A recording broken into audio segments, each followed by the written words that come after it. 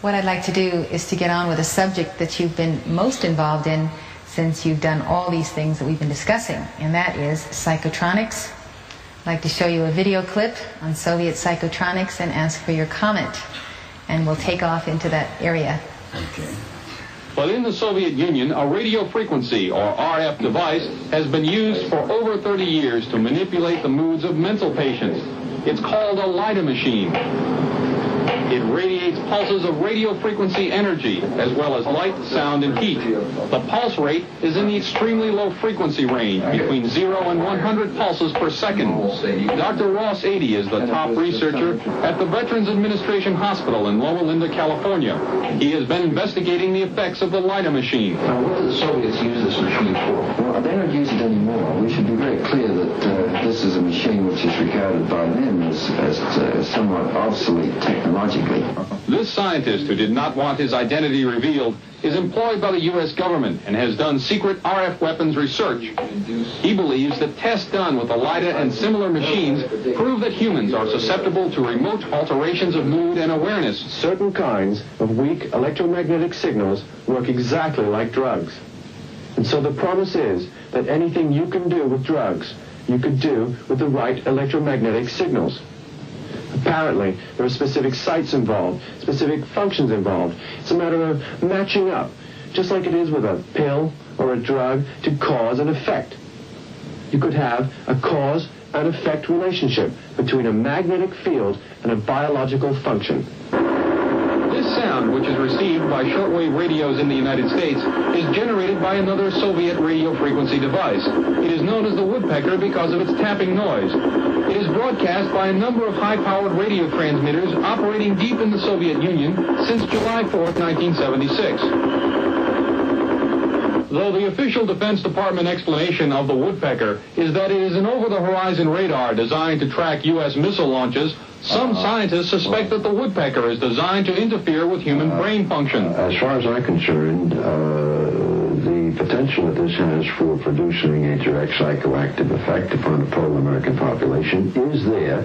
Has never been disproven. Dr. Robert Becker is a pioneer in the field of bioeffects of electromagnetism. The signal range within which the woodpecker operates is that which has been reported by many investigators to produce a tranquilizing effect upon animals.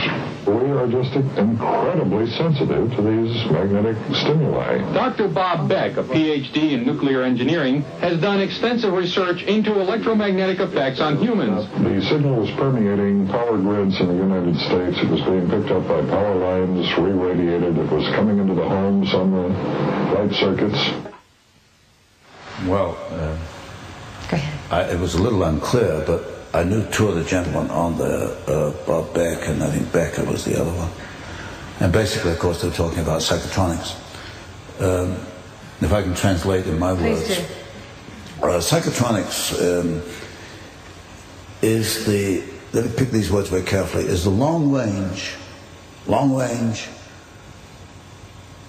modification or manipulation of behavior by electronic, specifically radio means. In other words, you use electromagnetic energy, radio transmissions, to affect human behavior at a distance. In other words, what you're doing is that you are merging radio engineering and parapsychology. This is what I think the Soviets can do. This is something which we have not in the West looked at too carefully. What I think the Soviets can do, and this I think was the intent of this film clip,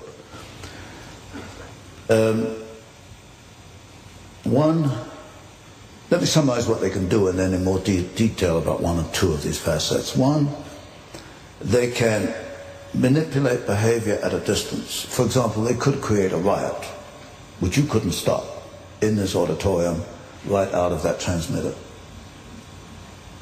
What they would do specifically is that the name of the transmitter is not the one I know. I know it as the Gomel transmitter. He called it the woodpecker signal. But what they do, they broadcast the signal to create a riot. You broadcast 11 hertz, 11 cycles per second, beamed into this room. And it would, without you knowing, you would start to get uncomfortable, then upset, and then I presume start getting a little active, like throwing the plants around or breaking up chairs, things like that. You use specific, what I call the radio frequency windows. The 11 hertz will create that kind of behavior. Other frequencies, other windows will create other kinds of behavior. You can create a passive behavior. You can make people go to sleep. You can create narcotic effects. It has been used actually as an antidote, as a cure for narcotic addiction. You can make people alert. You can make them misconstrue, misunderstand things. Each has a specific, very precise frequency. We know what these frequencies are. We know the behavior modification that can be brought about. We know the Soviets are using it. Let me give you I'll give you three examples. One, the Moscow Embassy in 1977, the State Department discovered that its employees were being zapped by what they call microwaves that were really these transmissions, extremely low frequency transmissions. The ambassador, in fact, had heart problems as a result of it. And you can induce medical effects. You can induce heart attacks at a distance with certain frequencies. That's one example we know. The State Department then took the wrong approach. It's put screens on windows, but we know that copper and steel screening will not shield from alpha, extremely low frequency waves. There is another antidote which we can get into later if you want. One, we know you can modify behavior through beaming radio waves on specific frequencies at a distance. We can do that. How great a distance? Well, the transmitter they're using is at Gomel. We know that was beamed on Eugene, Oregon in the late 70s. They were picking up, I forget the cycles per second, I think it was about 9 hertz. And that was very intense at 3,000 feet. They got public health people picked up a number of, I think 20, 30, 40 cases of disorientation, headaches, nausea, that kind of thing, which you would get from that frequency. A more clear example is not Eugene, Oregon, although I'm fairly sure of that case, is the Canadian cases, Kirkland Lake and Timmins, Ontario, both bombarded by the Soviets. In this case, I'm in touch with a Canadian scientist who did the analysis for the Canadian government. There is no question in his mind that the Soviets bombarded Kirkland Lake and Timmins with a frequency which would create disorientation, headaches, and nausea, that kind of thing. So the distance, if you can get a radio wave in there, you can get this effect in there. It's the frequency on which it operates. The purpose of this was an experiment to prove what they could do and what they could do in wartime? I think in the early 70s, this was experimentation. I think what they're doing today is not experimentation. If you look at the State Department, which as I see it, has not made one decision in our favor. Every decision is against us. If you look what happened in the Moscow Embassy, if you get Schultz saying that counterintelligence is not productive, these ridiculous statements, you begin to think that, okay, you can bring this about through psychoactive warfare, psychoactive manipulation using ELF waves, extremely low frequency waves. And that's what Robert Beck and the other gentleman were saying. Do the Soviets select certain individuals in the United States, or do they take a picture of them and put it in a machine in the Soviet Union? Field. Or what do they do? There's several different things here. Firstly, I cannot prove that the Soviets have done this, but what I do know is that the West Germans issued their diplomats with protective devices about 10 years ago. In fact, I have the circuit diagrams for these protective devices. The West Germans have recognized the problem. They have taken moves against it. The State Department in '78 was not recognizing the problem. I don't know if they've taken any moves against it. It looks as if they have not.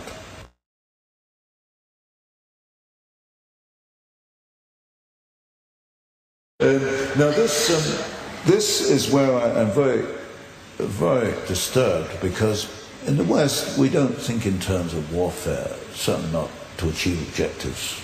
Well, at least most of us don't, except the elite. And I'm concerned that while the elite is out to control the world, the Russian, given the Russian mind and the technology we've given them, is going to use this technology back against us in forms which we don't accept. And there's no question that our establishment engineers haven't until recently accepted behavioral modification through radio engineering. Now, both these gentlemen you noticed on here, they can talk because they're outside the establishment. They do not work for the government. In fact, I just had a letter from one of them. And this is the consensus among these people that one, this can be done, and secondly, it is being done. Now, there are other things that, in addition to behavioral manipulation, they're a little harder to pinpoint. I rather suspect that the Soviets can identify objects at a distance, say through radar. They can estimate the shape, the size, and the composition. In other words, one can analyze the return spectrum and analyze that and find the composition of what they're looking at. So theoretically, you could put a beam into, say, this top secret installation inside it, and you could get a picture back, very roughly, giving the shape, the size, and the composition of the article that was the other end of that beam. They can use it, I suspect, for telepathy. Telepathy, for a long time, has been a random sort of phenomenon. I think possibly you could use radio waves as a carrier for telepathy, perhaps even for psychokinesis too. Well, telepathy can be mind manipulation if someone doesn't recognize it as an exterior communication. Yes. So that basically is what psychokinesis is. Then the one you mentioned about the putting the picture in the well, the number of end uses for that, I don't know which one you had in mind, but for example, it could be used for finding people. Tracing people. You could put a picture of a person within this machine and through a map have it trace out the coordinates where the person is. I heard it was used in one case, the US Navy, and now I cannot verify this, it's only what it is, just hearsay, that the US Navy did experiment with this kind of operation by getting the signatures of Soviet submarine commanders and using this process for identifying the location of this particular submarine. Now that's a fantastic achievement by a signature. Yes. You can't hide anything on this earth, not even a thimble. Yes. Now, do you think the Soviets are targeting certain segments of our population that are the leadership, the Congress, the military, or do you think that over the pole are coming ELF waves that are affecting the entire population, beaming these between 3 and 4 a.m. in the morning and so forth? Yes. Well, if you look at Washington, you go into Washington, it's like a world apart. And you go through all, like we did earlier, do we explain these things by stupidity, by ignorance? And you're almost left up by default with this behavioristic manipulation. It's the only one that really fits. I mean, these people are so out of touch with reality, as I see it, and as you see it, that this really becomes the only explanation will hold water. Well, when you have a few people that are not in any way influenced by it and take their stand for reality, for truth, for common sense, do these people have a natural repellent of these kind of energy waves? Is it the strength of God within them, or what is it that keeps some people totally clear in their thinking? I think there's got to be an inner force, and a spiritual power, which enables us, perhaps gives us an inner strength to see truth, to see things as they really are. And these people, as you mentioned, don't have this inner strength, this inner power, this inner reflection of God. And when you look at the people who are receptive and who tout this line, they seem to have had the capacity for vulnerability to this before they came under that attack. Like Schultz, for instance. A vulnerability. Yeah, like Schultz. I mean, you could say he's a victim of ELF waves, but Schultz was Schultz before he was a victim of ELF waves, is what I'm saying. Yes, it's whether the Soviets manipulated his psychological weaknesses or the ELF waves brought them about. But the kind of person you get in Washington, a person who searches for power, you can guarantee that 95% of the people in Washington have got this lack of inner strength, as you mentioned earlier. You know, it's been observed by top people in Washington that the attrition rate on the part of people visiting the Soviet Union and then coming back and being soft on communism is amazing. In fact, they can go to the Soviet Union and be totally turned around in their views and become pro-Soviet. Do you think that, therefore, there is a greater effect of this mind manipulation in Soviet territory at closer range? You're getting this with businessmen. These top businessmen go to the Soviet Union and they come back. Dwayne Andrews is a very good example. He's chairman of Archer Daniels Midland. They come back from the Soviet Union and they may as well be reading a translation of Parker when they come back. It's the straight party line, right the way down. No, they weren't always like that. But you do get this phenomenon, not so much with diplomats, but you certainly get it with businessmen. They go there, they're wined and dined. I suspect they get this psychological manipulation.